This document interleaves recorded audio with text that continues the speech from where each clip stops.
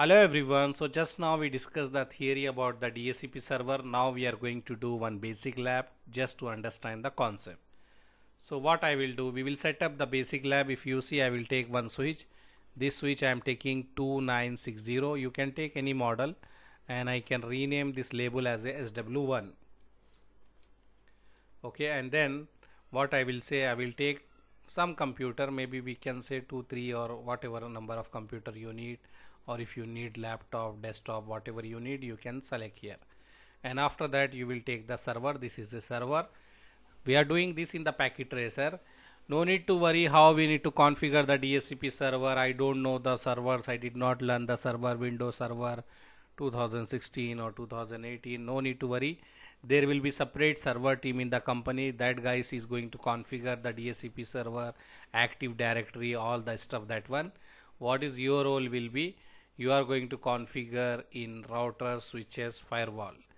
So this one is the basic lab, and after that some company will use the router. So we are going to learn how we can configure the DHCP server in router, and also if DHCP server is other side of the router and the client is other side of the router, we need to use the helper command. So we are going to learn that one also after some time. Now as I told, DHCP server is a server who is responsible to give the IP in the network. So we are getting the IP from the DHCP server. How we are getting means we are getting automatically, that is dynamically. So that's what that we are going to cross check with this lab. Okay, any IP you can assign, whatever IP you want to give to your server. Example, I put this IP. I am planning to give this 192.168.1.1 server. So in the packet tracer, how we can configure DHCP server? Just you will click this one. You will have these types of interface. First go to the desktop, click IP config and type here. You need to type the manually for the DHCP server. Any server we are giving the manual means static IP. And here DHCP you will select when your DHCP server is ready. Your client can select this one and get that IP. Now this is the server, routers, switches, firewall. We are giving the static IP in the industry. So now I will give the IP. So what IP we plan? This one. So static IP we will give. Okay, so here 1.1.1. okay, and here we don't have any gateway now, so this is enough. Just I assign this IP to the server. After that, click the server tab, go here DHCP, and if you see here DHCP server is off, you need to on. Click this on. Here when you assign the IP, automatically DHCP configuration will be there. If you see here, it is saying I am going to start the IP 192.168.1.0, and here they are saying this is the subnet mask they are going to give. So this one we can use, or if you want to create new, we can create new also.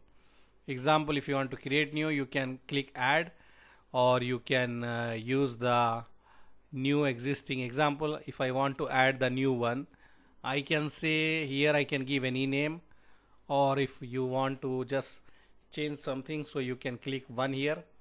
I selected here one, and here whatever the IP you want to start. Example, I want to start IP from 192.168.1.2. Example, I want to give from 1.2. So I can give like this, and subnet mask same, and then I will add this one. So when I change the name here, you can give any name. I give here the same name, I add only one. You can type here ABC anything and add. So this will be added here.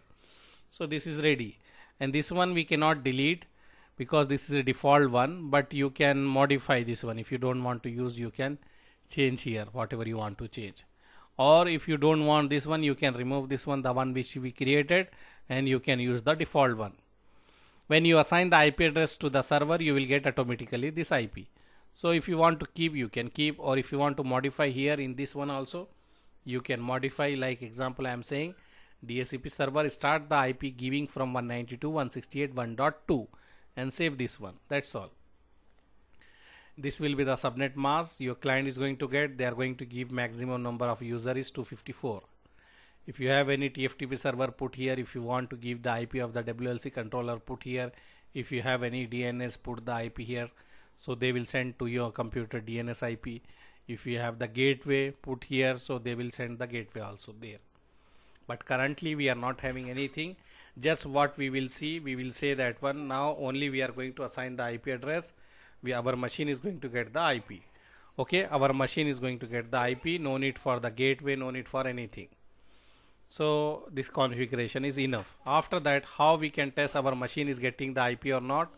We are going to test by going to the machine. You can click here. You can see this is a desktop. Click here desktop and click here IP configuration. Click the DHCP. So when you click the DHCP, you are going to get the IP from the DHCP server. So if you see here, DHCP request successful, you are getting the IP 192.168.1.2, and this is a 255.255.255.0. so you get the IP and the subnet mask. So no need to assign anything. If you configure the gateway also in this server, you are going to get gateway also. If you are going to configure the DNS also in your server, you are going to get the DNS also. But no need to do anything now. This is a basic lab just to understand concept we are doing. So you get the IP from the DHCP server. Okay, this server give you the IP. If you want to get one more PC, you can go here, and if you want to check the DORA process, click here simulation and go here and go to the desktop, click the IP config, select here. So you can see here you have one packet. Okay, DHCP packet you have here. So this packet what they have, you can check here by clicking that one, and here if you see, you can see outbound what is going outside. If you see, they are using the UDP protocol, and here what you have here DHCP packet, and they are going to request. They are going to, if you remember, we have the DORA discover offer request. So this packet is going to discover. So how you know this is discover? Because if you see, this computer is not having any IP. Okay, they don't have any IP for anything. They have only the MAC address, and they are going to do the broadcast. How they are going to do broadcast, how we know means, if you see here what they are writing 255.255.255.255, or if you see here FFF, what is the meaning of this one? They are sending this as a broadcast. If they are sending broadcast, you will have all FF here, or if you see here, you can see 255. Destination IP is 255. Source IP is nothing, because this computer is not having any IP, and he don't know the IP address of this server. So he will say I will broadcast. When you are broadcasting, you are going to put 255, 255, 255. So this one is a discover packet. They are going to send the discover packet. Okay, so this discover packet will go to the server. You can play this one. It is going to the switch. First time switch will do the broadcast, and also this is a broadcast packet only. So switch anyhow, even if you are doing second time also, switch will do the broadcast, because this is a broadcast packet. All the guys will be rejected, but server will accept and server is going to reply also. If you see here what the server is doing, actually I think the ARP they get first, or let's see here. Yeah, this is the ARP packet here. If you see here, you have the ARP, and they are getting the ARP entry. So this is a MAC address, and this is the target MAC address, because target MAC address we don't know this one, and target IP they are sending this one. Source IP is this one. If you see, this is a source IP. And after that, if you see, you will play here. This is a broadcast packet. Everyone will reject, or, and let's see here. Now you can see what packet you have here. This is the ICMP you have, and let's see they get the IP or not. Here you can open this packet and check here what you have in this one. Okay, here you have the DHCP packet only. This one you can see you have the DHCP. Anyhow, later I will show you in the EVNG, so you will have more idea. So here what you can say, this IP, this packet is also going to send on broadcast, and who is sending? DHCP server is sending from here, and he don't know the IP because this guy is not having any IP, so they are sending the broadcast. And if you see here, your client address is 192.168.1.3. He's saying you can use this one. I am giving you this IP.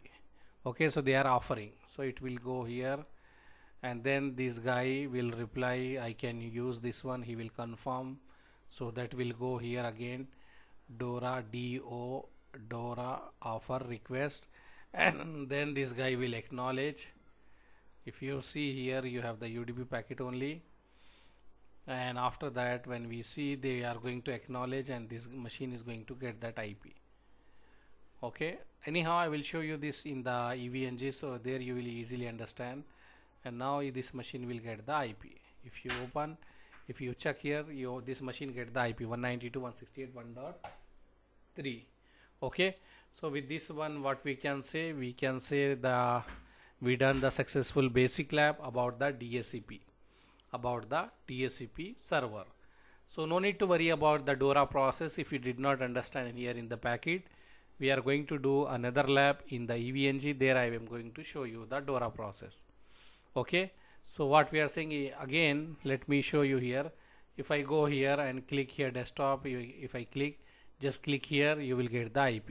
In the background they will have the DORA process, discover, offer, request, acknowledge. If you go on another machine, you can click here, you will get the IP. Like this you will get one by one you will get. Okay. If you see here, if you see here, you will get again here also. Again here you will get that one. Okay, so this is the basic lab for the DHCP server. So what we are going to do, we are going to do one more lab. We are going to learn how we can configure the DHCP server in the router, because if the company is very small and they are not having that much users, they will configure the DHCP server in the router only. So we are going to learn that one also in our next class.